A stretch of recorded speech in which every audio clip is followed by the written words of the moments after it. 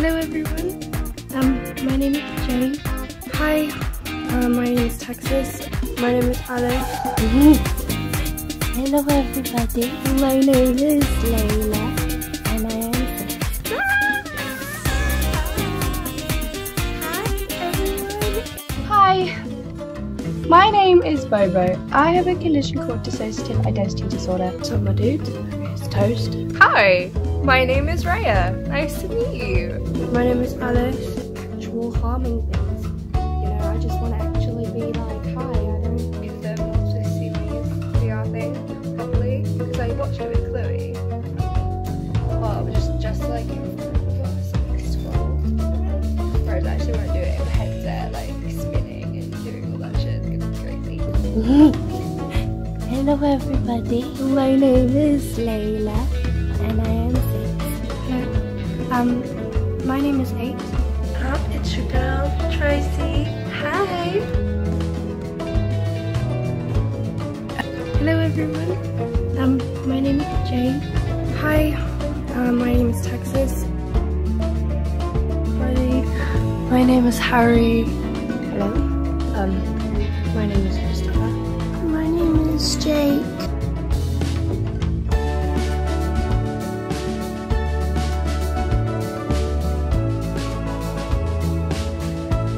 I wanted to make a channel on YouTube to document our lives. And this is it. Welcome to our channel. Since I was 4, I split into different identities. Hi YouTube! Oh my gosh! Hi YouTube, it's Jess. Today we're going to talk about dissociative identity disorder. So just a little background, I am diagnosed with PTSD, dissociative identity disorder, major depressive disorder, social anxiety disorder.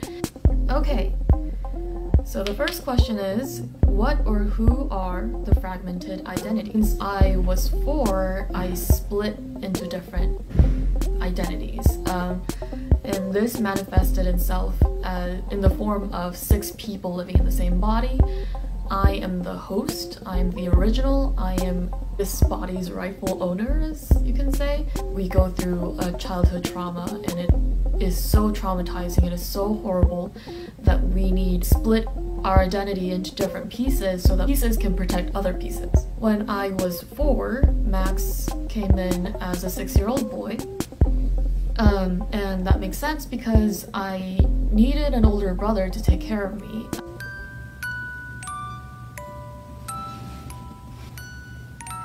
Hi YouTube, it's Max. Sorry, I have social anxiety, so even though I'm speaking to a camera, it still feels like I'm speaking to thousands of people on the internet. Alex is a 13-year-old girl. That was back when I was bullied in middle school, and Alex taught me how to be sociable and how to make friends and how to make Alex, and I'm so excited to see you all. This hair was a bad idea. Hello people on the internet. You guys wanted to meet me, so here I am on Alex's special request. It's Jade, and it's nice to meet you all, by the way. You guys have such lovely comments. Hi everybody! I'm Casey, nice to meet you all. Thank you all for watching our YouTube videos. So we hit 108 subscribers! Oh my god! This is so exciting! I mean, Alex is the one who... Max likes to read books on physics and watch videos on multi-dimensions or whatever.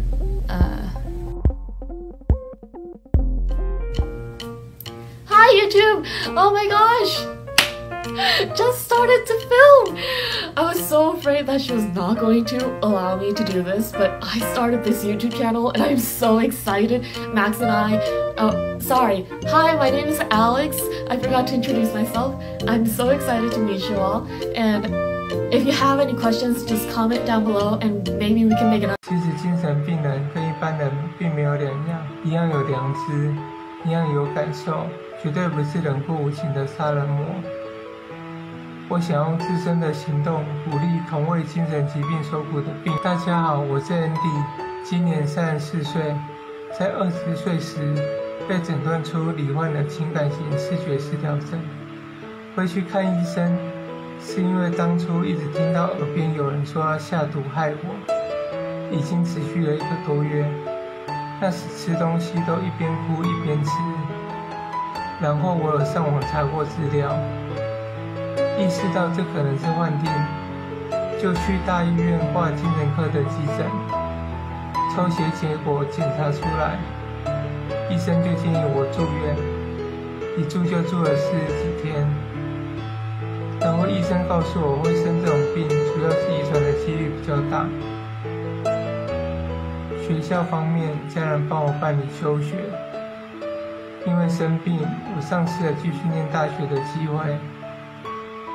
出院后，我因为药物的副作用，整天只能躺在床上发呆，无法思考，大脑一片空白，只能静静的等待时间流逝。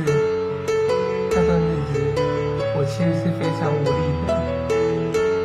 直到8个月后，医生改换新药，我才有办法恢复到比较接近正常人的思绪。